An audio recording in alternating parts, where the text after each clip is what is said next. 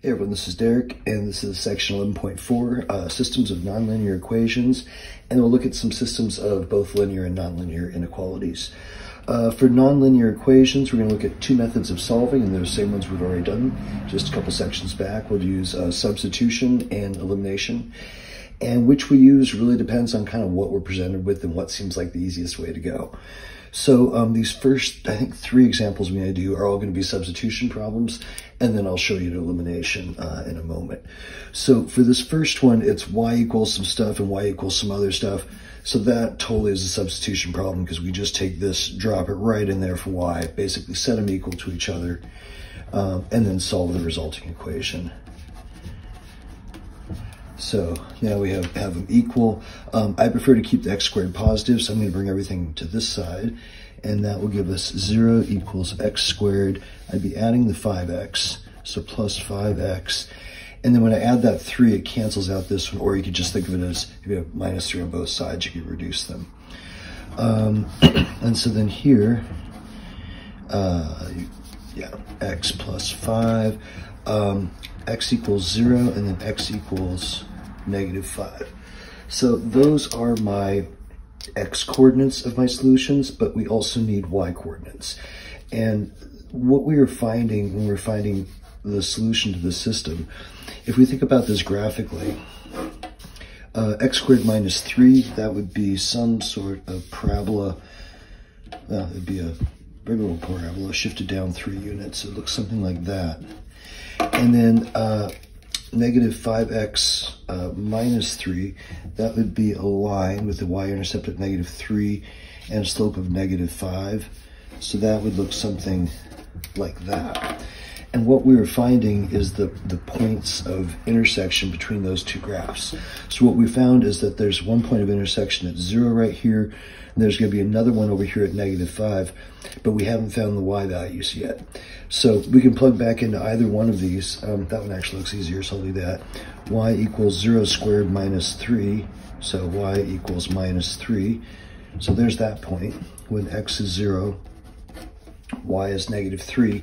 That's our first solution, but now these are nonlinear systems, so we can have more than one solution depending on the geometry.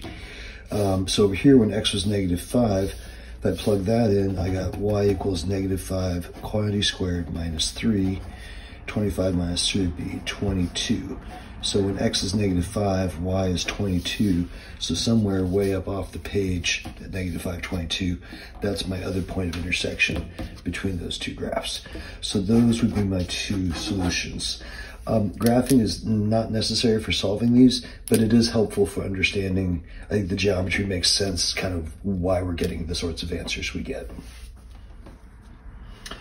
So this next one, I can't do elimination because I can't add these together and eliminate either x's or y's because I don't have like terms. So that's how I know it's kind of a substitution problem. And then what I want to do is just decide to get one of those variables by itself. I arbitrarily picked x. I could have picked y, wouldn't have mattered. So I picked x. So I made it x equals 11 minus y. And then what that does is gives me x in terms of y, and I can plug this in right there for x. So then that becomes 11 minus y quantity squared minus y squared equals 121. And then I can expand this. I'm using the special products. So it's going to go 11 times 11 is 121. 11 times, then 2ab, so 11 times 2 times y, so minus 22y, and then y times y would be y squared, and positive because of the double sign. And then minus y squared equals 121. So plus y squared minus y squared, those are gone. Minus 121 on both sides, and then those are gone. And so then you're left with negative 22y equals 0. So that pretty much means y equals 0. And once we know y equals 0, we have to solve for x already. So x equals 11 minus 0, or x equals 11. And so that would be 11 comma 0. So for this next one, since this is already solved for y, I could take this piece right here and just drop it in for that y. And that gets me an equation in terms of x.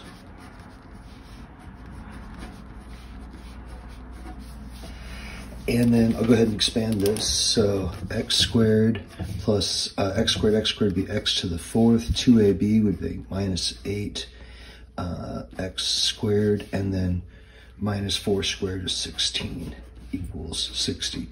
If you're not loving that, write them side by side, do your FOIL steps, and you'll get to the exact same spot. Let's see, getting everything in descending order, we'd have x to the 4th, x squared minus 8x squared, so that's going to be minus 7x squared, and then plus 16 equals 60. Let's treat this like a quadratic, so I'm going to bring that 60 over, and that's going to give me x to the 4th minus 7x squared minus 44 equals 0. And then if there's two numbers that multiply to be negative 44 and add to be negative 7, then I'm set. I'll be able to factor it, and there are. And this time, since this is x to the 4th, it's going to split up x squared, and that's going to give me that x squared back in the middle. And then my numbers would be negative 11 and positive 4. So x squared could equal 11, which means x would equal plus or minus root 11. So there's two distinct x's there. Here, if I try to solve this, I get x squared equals negative 4, and we're into the land of imaginary numbers. So that doesn't produce a solution from that branch. But we did get two x solutions here. So if I plug those in for y, I would have y equals square root of 11 squared minus 4. Square root 11 squared is 11 minus 4, or 7. So my first solution is root 11 and then 7. My second solution, when I plug in the negative root 11 right here, I'm going to square it and it's going to become that exact same 11. So likewise, negative root 11 will also produce a solution of 7. On this one, the geometry, that's a circle of radius about 7.5. And then that's a parabola shifted down 4. So what we found was those, I didn't draw that very well, but those two symmetrical points up here. Okay, then for this next example, notice this time we have x squared, y squared, x squared, y squared. So that is a good candidate for doing elimination method, because if I add these equations together, I don't even have to do anything. It's already plus y squared minus y squared. So if I just add those together as they are, I get 1x squared plus 2x squared would make 3x squareds. Those cancel. 52 minus 4 would be 48. Divide the 3 over, and x squared equals 16. Root both sides, and x equals plus or minus 4. And so right there I got two values for x. So elimination is great when it works. A lot of times it won't on these, so that's where you just have to kind of look at what you're given and figure out, should I do it as a substitution problem or an elimination problem. Once I got my 4's, let's go ahead and put them back in this original equation. So 4 squared plus y squared equals 52. That would be 16 plus y squared equals 52. Bringing that over, y squared equals 36. So y equals plus or minus 6. And that's because I am taking the square root of both sides, which is the same thing I did here. So notice when I put in 4, I get two answers for that. So that means that's really 4, 6, and then 4, negative 6 as well. And then you can see when I put in negative 4 right here, if I change that to negative 4 and I square it, it goes right back to the 16. So I'm going to get negative 4, 6, and negative 4, negative 6. So those would be my 4 solutions. I think on this one, on the answer box, they're nice, and they give you something like this. Oops. And you just go 4 and 6. And then that takes care of typing all that. But what this is 4 distinct solutions. And that's because, let's see, this one would be a hyperbola of some form. We'll just make it that one. Yeah, it would be that one. And then this would be a circle. Pretend like that looks circular. And what we just found was these 4 points of intersection. So 4 solutions. Okay, the last thing in this section is systems of inequalities. And I did some linear as well as nonlinear just because I didn't have very many problem choices to pick from. So we were doing some linear ones as well. So a little review of graphing lines is not a terrible thing. So for this first problem, we're given is 2 inequalities. And then we're asked to find what is the solution set.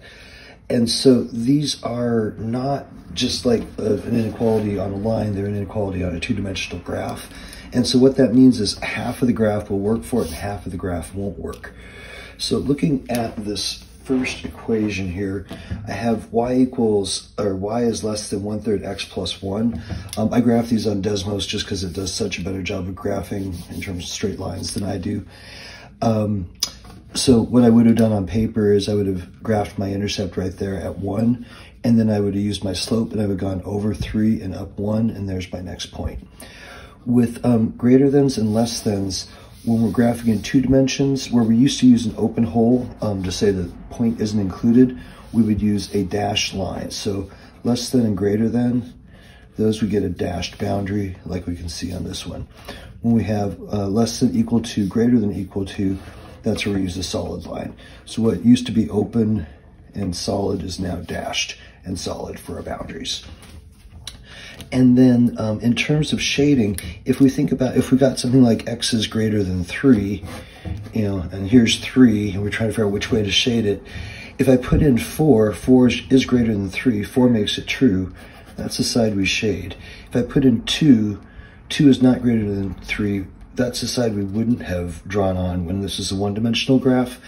That's kind of the same idea as this, except now instead of having, you know, left or right, now we have half of the graph.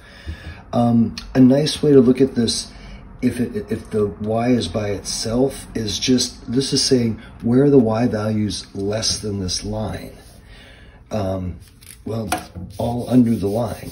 That's where the y's, any of the y's are going to come in less than the line. If it was flipped the other way, it'd say where are the y greater than the line, it would shade this side. Another way of looking at it is using a test point. If I put in, and I pick 0, 0 only because it's easy, you could pick any point not on the graph, but if I put 0, 0 into this equation and it works, it keeps it true, that means it worked, like this 4.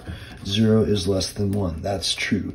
So that point satisfies this inequality, so that means this one would be shaded here. So you can use test points, but when you realize this is saying, where are the y values coming in under the line? Here, where what y values would come out larger than the line, all the ones over here. And then where the y is equal to the line, that's what's on the dashed line. So you can really just kind of look at these and know where to shade. This next one, so this is in standard form. So I would graph this by saying when x is 0, y is 3. So x is 0, y is 3. And then I would let y equals 0, and I'd say 3x equals 12, so x would be 4. So when x is 4, y is 0. And then there's the boundary for my green one. And if we do our test point, 0 plus 0 is greater than 12. 0 is not greater than 12, so we would not shade this side because that point didn't work. We would shade the other side. So then once we do that, our solution set is this little region right here. And the computer will take care of drawing that for you. Once you draw the lines and you click which side you want to shade, then you just submit and it'll grade that. I have another little short video on submitting these problems if you're having trouble getting them entered in the computer. So anyhow, that would be what's called the feasibility region. And so that's our solution set for this system of inequalities. Okay, so for this next one, this is y is less than negative 2x plus 3. So it's a linear equation. I would start graphing that at x equals 3. My slope is negative 2, right? Remember, rise over run. And so my rise is down 2. I'm going to run 1, and that would be my next point. You could also make a little table if you wanted. And then where the y values, what y values are less than the ones that equal this line. So the line is the dashed, and then the y values that are less than that would be underneath it. And again, you can test 0, 0. 0 is less than 3 is true, so we would shade where this blue shading is. This one is our basic parabola shifted down 4. So there's our vertex at -4, and then we would just go over 1, up 1, and click a point, and that would graph the parabola. And again, this is saying where are the y values less than or equal to this parabola? Underneath. If it's greater than, it would be, you would think of it as above. Or test 0, 0. 0 is less than -4. That comes out false. So you'd be shading everything on the outside. So then our solution set is this double shaded region right through there. Here, linear, so we have negative x plus 1. So we'd start at x equals 1, and then slope of negative 1, so it's going to go over 1, down 1, and that would define that boundary. Another less than, so where are the y's less than the line underneath, so that's the blue shading. And then here, this one's a little tougher to shade or to graph because of that 1/4. We know it's going to shift down 2, so we got our vertex, and then we just have to get that 1/4 going. A good spot to do that would be at x equals 2, and here's how come. If you let x equal 2, 2 squared makes 4. So you can see I'm just picking something that'll be convenient, and then y is 1. So when x is 2, y is 1. And I'm doing that from the vertex, so that it's just going over 2 and up 1.